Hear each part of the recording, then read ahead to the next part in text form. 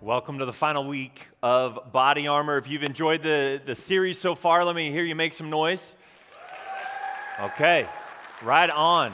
Right on. Well, here's the deal. If Pastor Jeff would have come to me and just said, hey, Dave, you can have any of the 6 weeks in the series Body Armor, pick your favorite topic, and I'll let you preach on that, I'd have picked today. So it just worked out really well that he said, hey, Dave, will you preach week 6 of Body Armor? I am so excited about today. It's a topic I am super passionate about. So I'm going to maybe talk a little faster than I normally do because I just feel like there's a lot that I want to cover in today's message. Get ready to take some notes. If you got a journal and a pen with you, pull that out. Get ready. I've got a few recommendations that I'm going to give if there's a part of the message that I don't have enough time to really do a deep dive into. I'm going to recommend a resource, and you might want to write that down. So if you got a journal, get it out. If you don't have a journal, but you've got a phone with you, then get that out. Turn it on airplane mode so you won't bother anybody else around you. But have it out so you can take some notes today. I want to say thank you to Pastor Jeff for this opportunity. And I hope by the end of this, you're like, man, I am glad that Pastor Jeff let Pastor Dave preach this message today. That's my hope, all right? So today I'm going to have a few recommendations. You might want to write those down. I also am going to have a 3-step plan that if you implement this in your life, it will change your life, okay? Not because I'm so great, but what you would be implementing in your life is great, okay? So I want to conclude this teaching series by taking us all the way back to the very beginning of the series. At the beginning of the series, we looked at Ephesians chapter 6, starting in verse 10, and we're going to go back there, we're going to review, and we're going to kind of refresh our minds about what is going on, what Paul says in Ephesians chapter 6. So while you're maybe finding that in your Bible, I want to give a little bit of context, because I realize some of you, this is your first Sunday at New Life. I realize for some of you, this is maybe just your first Sunday as a part of this teaching series. So let me give you a little bit of context for Ephesians, the whole book, and then we'll dive into what Paul said and what we've based this series around.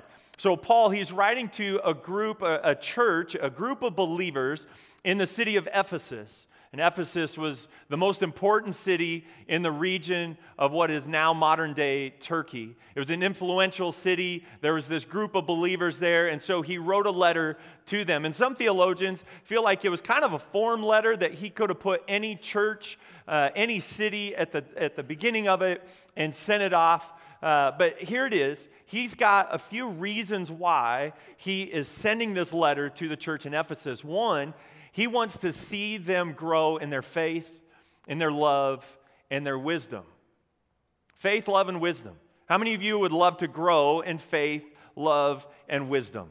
Okay, there's at least a few of us that would love to, grow in faith, love, and wisdom. And so if we understand that that is why Paul was writing this letter to the church in Ephesus, then we can look at it and think, okay, there's probably something I can learn from what Paul is saying so that I can grow in faith, love, and wisdom. And there were 3 other things. 3 other reasons, 3 other purposes as to why Paul wrote this letter to the church in Ephesus. One was he wanted them to understand God better. Simply that. He wanted them to better understand who God is. He also wanted them to better understand God's will for their life. What is the purpose? What is the direction? Why do you exist? What does God have specifically for you to do? He wanted them to grow in their understanding of God's will for their life.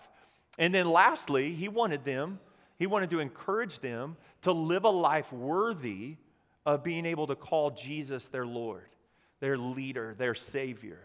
Now, last week, Pastor Tyler helped us understand that salvation is not something that we have to earn. We couldn't earn it even if we tried. So it's not that Paul was trying to teach them, hey, you got to work so hard to then finally be worthy.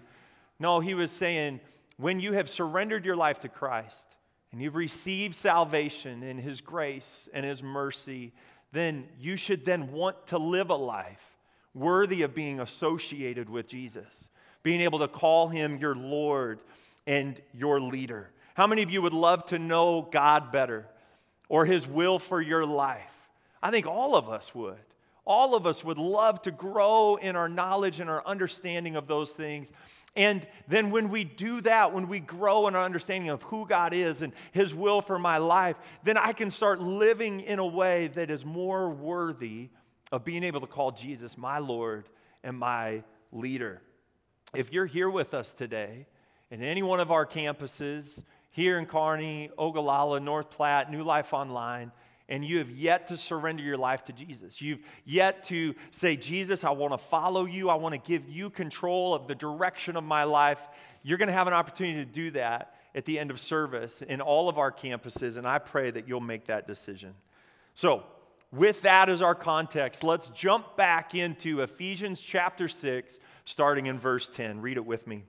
A final word, be strong in the Lord and in His mighty power. Put on all of God's armor so that you will be able to stand firm against all strategies of the devil. For we are not fighting against flesh and blood enemies, but against evil rulers and authorities of the unseen world, against mighty powers in this dark world, and against evil spirits in the heavenly places. Pause for a second. This is our reminder of what we're about to read, why it is essential. There is a war going on, and we are in the midst of it. The believers back in the day that Paul was writing to were in the midst of this war with the unseen powers and principalities and rulers, and we are no different. We too are in the midst of a war. We're not talking about this little like minor skirmish or a kerfuffle, or we're not in the midst of just something that we're going to later joke about. We're in the midst of a war. Think to yourself, what challenges have you faced in your life?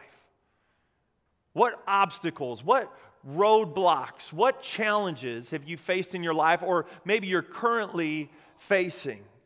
Were they physical? There was some sort of injury that happened and you had to overcome it. Maybe it wasn't even your fault. Maybe you've had to overcome, or you're wrestling currently with challenges in your mental health or your emotional health. And then when you realize, well, Paul is telling me there is a war going on.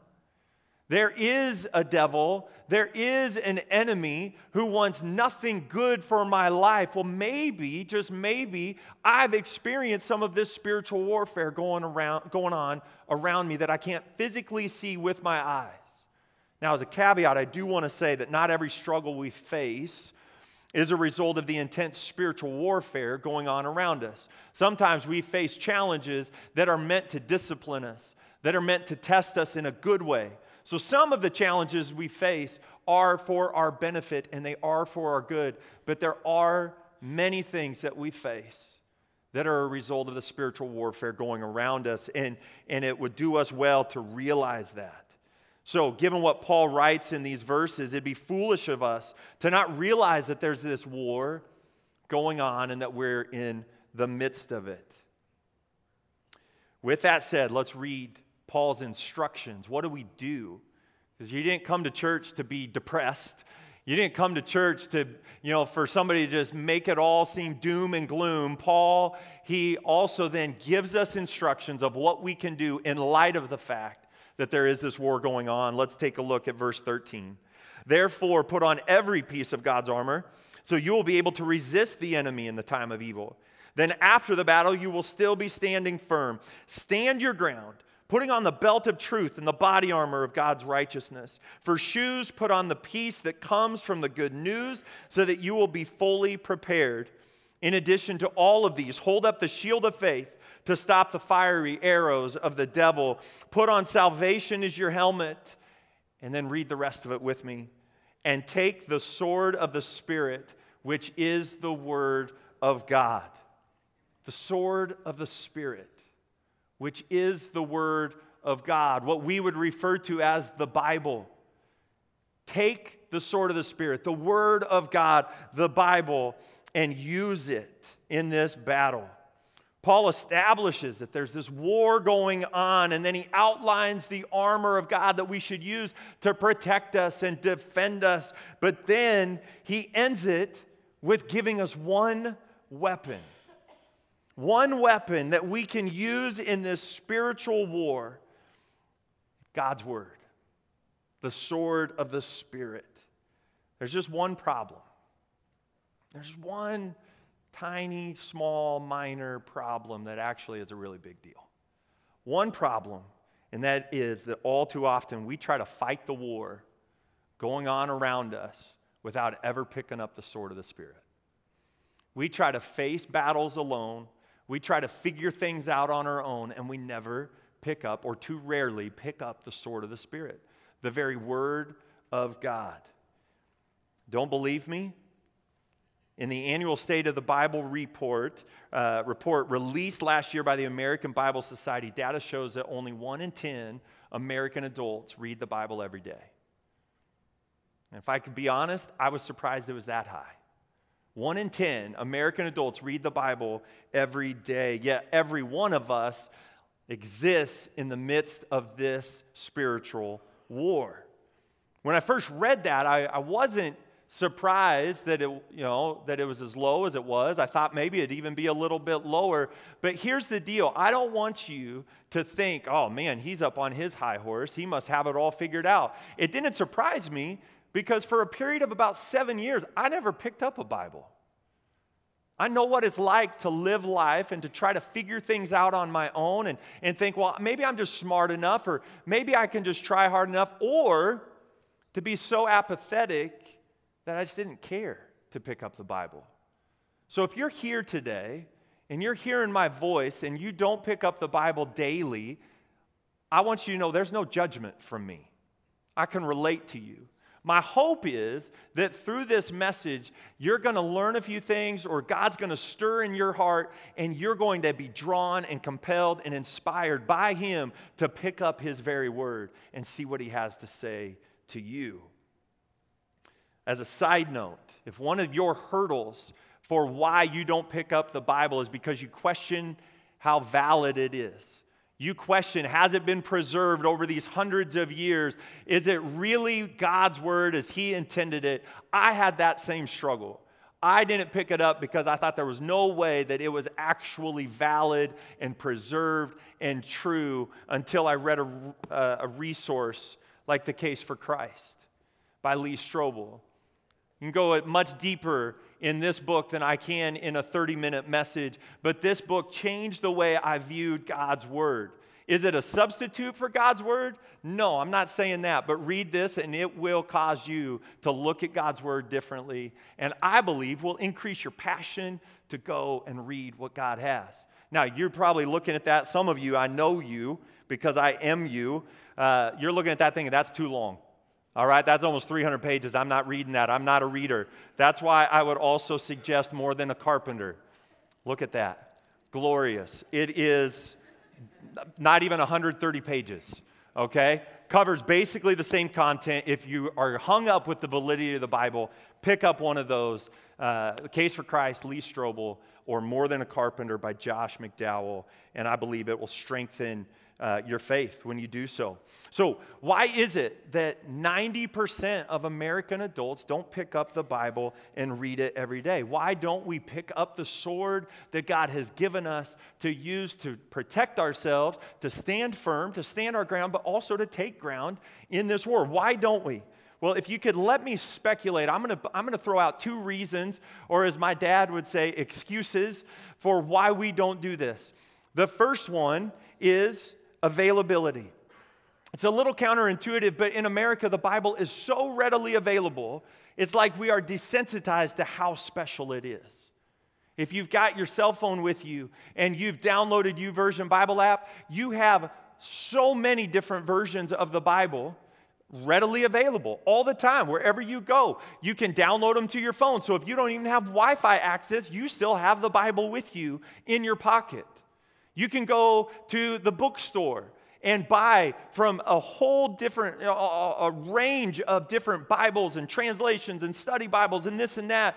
The Bible is so readily available that in America, I think we're desensitized to how special it is. In parts of the world, there are people that would weep, that do weep, when they get their hands on their very first copy of the Bible because they've lived so much of their life without it. Here in America, we have it readily available. Let me give you kind of an illustration of this. My dad had a brother named Max, and he lived in San Francisco for a number of years. And when you think of tourist attractions in San Francisco, you think of the Golden Gate Bridge, okay, probably. And then you think of this maximum security prison sitting out on a rock out in the bay called Alcatraz. Alcatraz, it's fascinating. But here's the deal. My Uncle Max, do you think he went to Alcatraz living in San Francisco? For years, he never did. He never went to look at it, to tour it, to have his life like scared out of him by like letting the door shut and you're in the prison. And he never went until my dad was like out there on business. He's like, Max, you have to go. You live in San Francisco and you've never been to Alcatraz? Like, I'm out here on vacation or business trip. We're going. And he took Max to Alcatraz. Why didn't Max go? Because it was readily available. It wasn't a big deal until it was a big deal for my dad. And then he finally went. I think it's the same thing with the Bible, guys. It's so readily available that we get just so accustomed to it that we get desensitized to how special it is. And we don't pick it up. We don't pick it up like we should.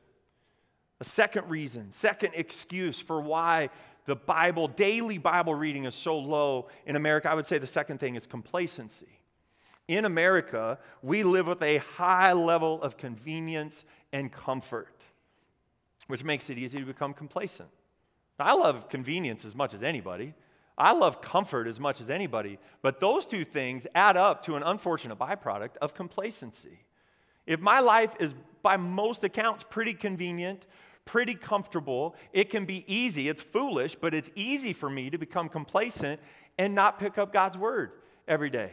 Let me give you an example of how convenient or how much we value convenience in America. Think about where you get your food. Okay? For some of you, thank God for you, you're farmers, you're ranchers, you grow food, you develop food for the rest of us. But for most of us, the average American, we get to just go to the grocery store. And we get to buy the food off the shelf. We didn't have to go through the struggle and the blood and the sweat and the tears of raising crops and animals and things like that. Now, I know some of you guys are gardeners. My wife gardens, and I love that.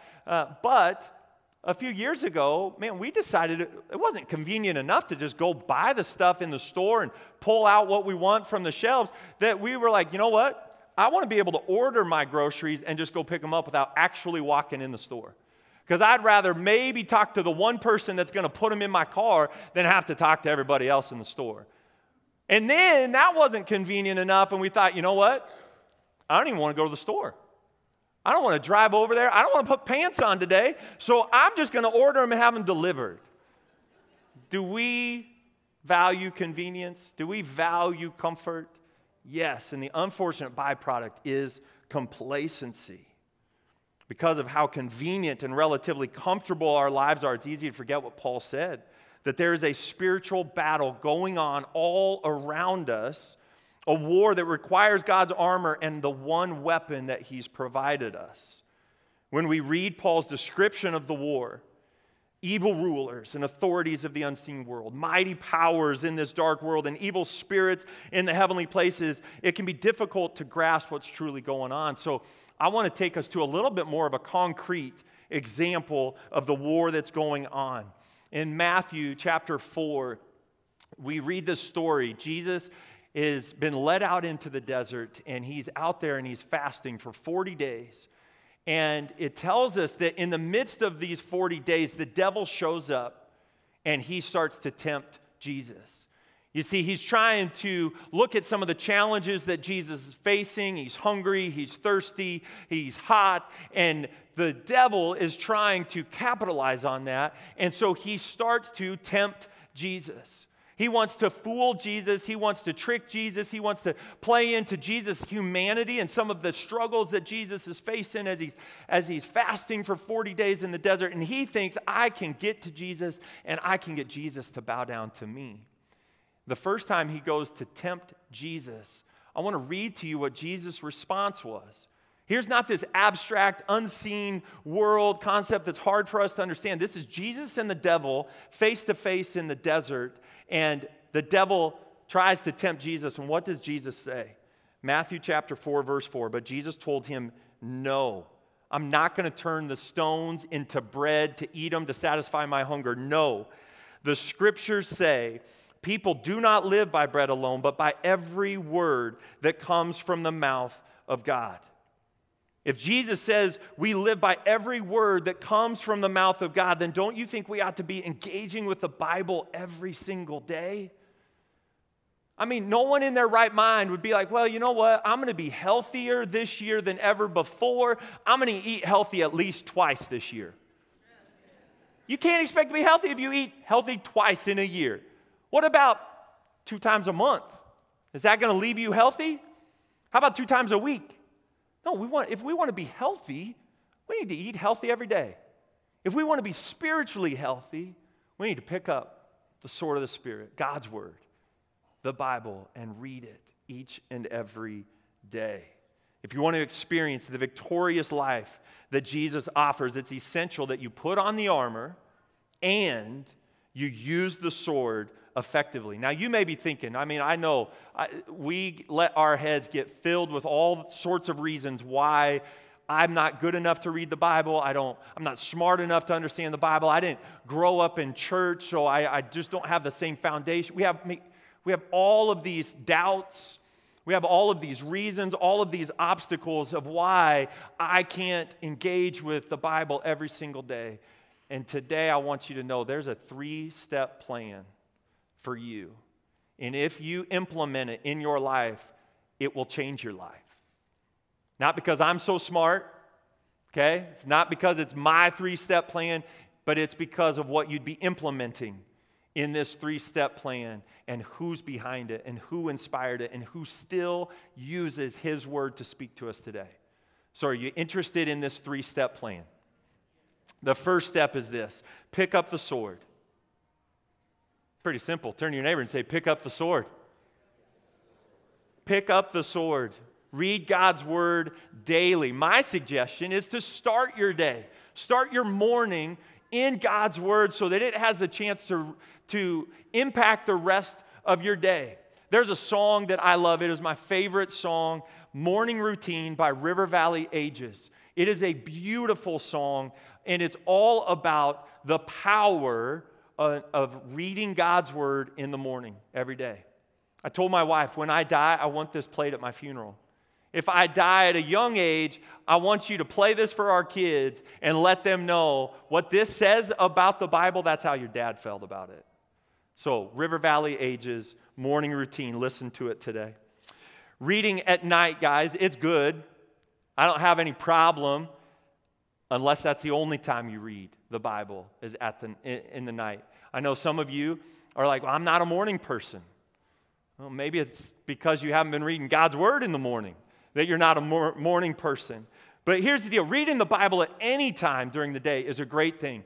But I want to just quickly make the case that if you only read the Bible at night, you're missing out on it impacting the rest of your day. I love this quote from Campbell McAlpine.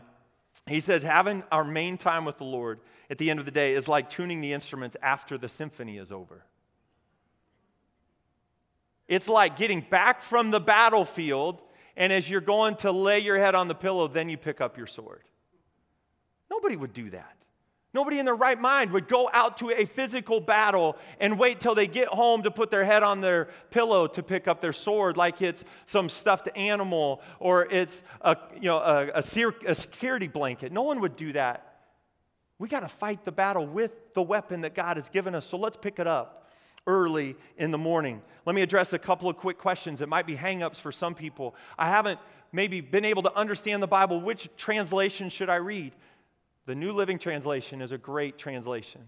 It is written or translated in a way that is similar to how we talk day to day, and it's still highly accurate.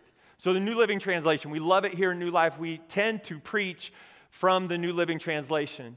Another one, if you're somebody that is really intellectual and you love to study God's Word and really dig into it, another one that is highly accurate that I love to use for studying is the English Standard Version, ESV. It's not my notes, but another question I get a lot of times is, where do I start? Where do I start with the Bible? Because a lot of times, and I tried this and I failed, I don't know how many times, a lot of times we think, well, we got to read this like we read every other book, so I'm going to start at the beginning and just read it straight through. And you get a little ways into it and you get bored out of your mind, or you're so confused you have no clue what's going on. Or maybe that was just me, all right?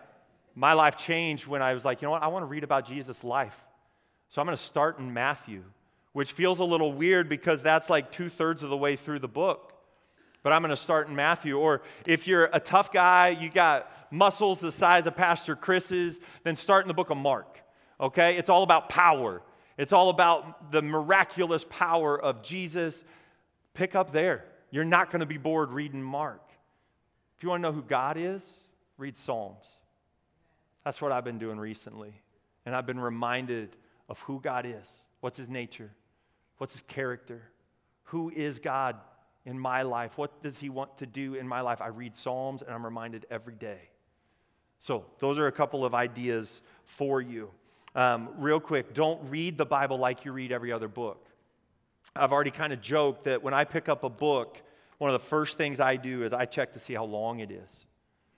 And it's not so much, am I really going to finish this? It's more of like, how long is this going to take me? Do I need to plan like the next month of my life to read this? Am I going to get through it in a week? Is it going to take me 6 months? Don't read the Bible that way.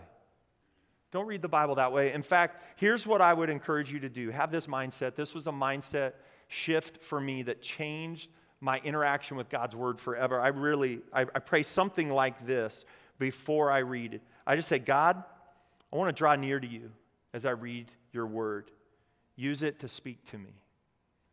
And I don't go into my Bible time, my Bible reading, picking up the sword in the morning. I don't go into it saying, okay, I have to spend an hour in God's Word. I don't say to myself, I got to read 7 chapters for it to count. But I pray and I just say, God, I want to draw close to you. Point out to me what you have for me today as I read.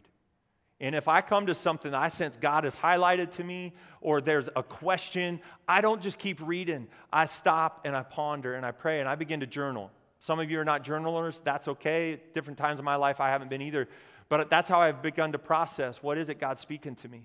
What are the questions that I have? What do I feel like God is trying to say to me through this? And that has been really helpful. That mindset shift away from being more task-oriented to, God, I just want to draw close to you. I want to hear from you, has been a game changer. All right, so first of all, we have to pick up the sword.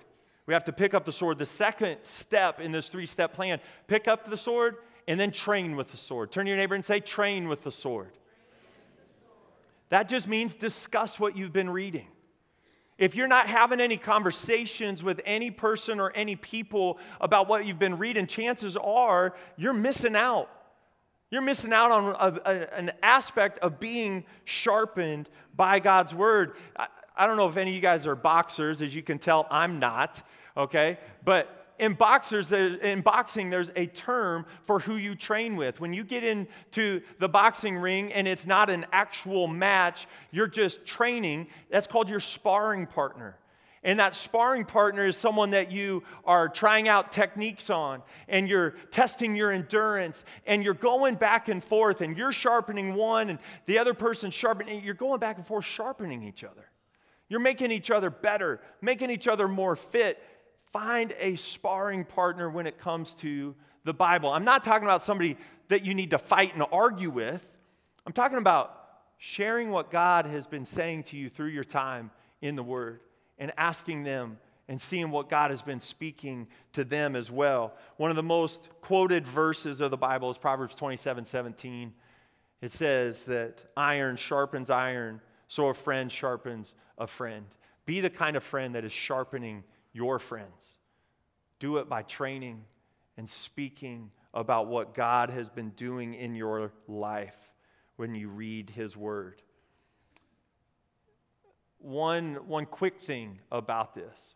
If you don't have somebody that you are speaking to regularly about what you personally have been reading in God's word, in less than a month, we've got life groups kicking off here at New Life at all of our campuses. Get in a life group where you're going to find those partners to talk about God's word with, and you can begin sharpening each other. One last thought on the whole concept of training with the sword. Find somebody from a different generation. It doesn't have to be the only person you talk about the Bible with, but if you're a parent, talk to your kids about what you've been studying. And let them know when there's something that, man, God drew my attention to this, and I'm not sure why he's, it doesn't always have to be with absolute certainty, like you're some Bible expert that has it all figured out. Just talk to your kids. Let them catch you reading the Bible. That's why I read the paper version and not my digital version. Unless my kids aren't around and I'm traveling or something like that, I pick this up because I want my kids to see and not just think I'm scrolling through social media or scrolling through ESPN or whatever. Let your kids watch you, catch you, read in the Bible. And then I would also say, with this concept to find someone from a different generation than you, I meet with my friend Lee. He's a generation older than me. We meet 3 times a month, and we sit down and we talk about what God has been speaking to us as we each separately read the Bible. And it is one of the most life-giving moments of my week every time we get together. So if you're somebody a little bit younger, go ask, initiate conversation with someone in a generation above you. If you're somebody in an older generation, do what Lee did and initiate it with somebody younger. Lee came to me and asked if we could meet, if I would be interested in that, and I'm so glad I said yes. All right, so talk about the Bible with someone from a different generation. Step 1, pick up the sword. Step 2, train with the sword. And step 3, fight with the sword. We don't pick up the sword just to be inspired, although that's great. We don't pick up the sword just to be encouraged, although that's great. We pick up the sword so then we have it and we can fight.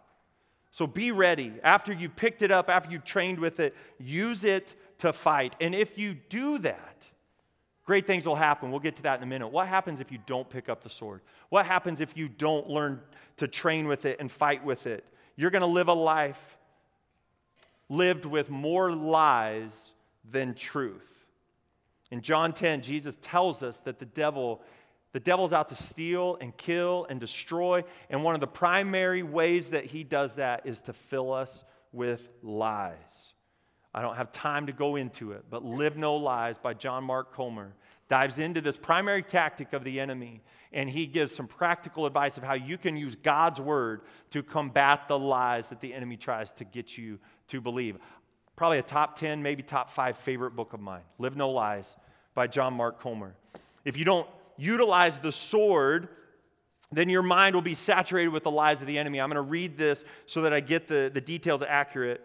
According to the National Science Foundation, an average person has about 12,000 to 60,000 thoughts every day. Of those, 80% are negative and 95% are repetitive thoughts. So if we repeat those negative thoughts, we think negative way more than we think positive. And let me ask you this. How many of those negative thoughts are rooted in God's word? I'm going to guess 0. Because as I read God's word, I don't see him telling me that I'm a failure. I don't see him telling me that I'm worthless. I don't see him defining me by my worst mistake. So those negative thoughts that you're having, chances are they are not from God's word. And if we never pick up God's word, if we never pick up our sword, we're going to lose that battle. The battle to be able to live free, to be able to live on God's truth. We may be saved by our faith in Jesus, but we may not live in the freedom that he offers unless we are filling our minds and our hearts with God's word. So, what is possible when you pick up and train and then you fight with the sword that God's given you? Your life will be built on a firm foundation of truth. There won't be room in your head for the lies of the enemy because it'll be so full of God's truth. And when the enemy tries to tempt you with that lie, you'll be able to combat it and say, no, that's not true. That's not true because I'm chosen. I am forgiven. I'll never be forsaken. God's not going to fail me. I get to combat the lies and live on a foundation of truth. You won't live in the bondage of the enemy, but in the freedom of Jesus Christ. John 8:31-32 says this. Jesus said to the people who believed in him, he said this to his believers, his followers, "You are truly my disciples if you remain faithful to my teachings, and you will know the truth, and the truth will set you free." If you feel like you've been living in bondage, you've been feeling like you can't win some of the challenges that you face in your mind or with your emotions, I've got two last resources. One, I would encourage you, Winning the War in Your Mind by Craig Rochelle. The best practical advice I've ever read on renewing your mind with the truth of God's Word. Winning the War in Your Mind. And the other one is then A Mind Set Free. This will help you live in freedom based on God's Word. How do you meditate on God's Word? For those of you that love short books, this is another one for you. All right? A Mind Set Free by Jimmy Evans. When you pick up and train with the sword, you'll find that God more clearly speaks to you. You'll wind up experiencing a closeness with God that can't be experienced any other way. James 4:8 was a verse that mattered a lot to me early on in my faith. And I rest on this promise even today. James 4:8 says, "Draw near to God, and he will draw near to you." You want a closer relationship with God? You want God to draw near to you? Pick up his word every day and utilize it. I've got a friend here at our Kearney campus. His name's Chase Leach. And we have had some conversations recently about how the Bible's been impacting his life. He grew up here. He didn't have an ideal childhood in some senses. In other senses, he had a great childhood because he had grandparents that got him to church and helped him find a foundation here. But it wasn't until the last couple of years that he started reading the Bible similarly to what I shared today. Read with the mentality of, God, I just want to hear from you. I want to draw close to you. And so we've had these interesting conversations. And so with his permission, I said, Chase, can I share part of your testimony today? And he said, absolutely. Anything to glorify God, I want to be a part of it. And so I asked him, I said, why did you decide to get more serious about reading the Bible? Here's what he said. I wanted to give God more of my time. One of his many promises is that he will always be with us. I wanted to show him the same respect and take time to spend with him. I asked him then a follow-up. Well, what effect has regularly reading the Bible had on your life? Here's what he said. It's been more rewarding than expected. Through God's word, I understand my purpose. How many of you want to understand your purpose better? Be like Chase, find it in his word. I don't feel as if I'm blindly following, but I take time to listen what God would expect of me, and then I ask him for his help to complete it. Now I look to him as my focus and not to what I want first. And then I can know with confidence that I am completing God's will and not my own. And that's where I find fulfillment in doing what God created me to do. So guys, it's simple. Pick up the sword. Train with the sword. And then fight with the sword. Before we pray, I invite you to stand. And I want you to hear these final words from Joshua chapter 1, verses 8 and 9. Study this book of instruction continually. Meditate on it day and night so you will be sure to obey everything written in it. Only then will you prosper and succeed in all you do. This is my command. Be strong and courageous. Do not be afraid or discouraged, for the Lord your God is with you wherever you go. Let's pick up the sword. Let's use it. Why don't you pray with me? Father, thank you for your instruction to put on the full armor of God. Thank you for giving us a weapon that we can fight to stand our ground, to overcome the enemy, to be able to even take ground for you and your kingdom. May we not be complacent. May we not be desensitized to how special your word is. May we pick it up daily. May we engage with you through your word. May we let it seep deep into our hearts to where it changes the way we live our life. May we be great at picking up the sword, training with your word, and fighting alongside you. God, as we do this, I pray that we would experience your freedom and your blessings as you are right there with us as we read your word. God, we love you, and we pray this in Jesus' name. Amen.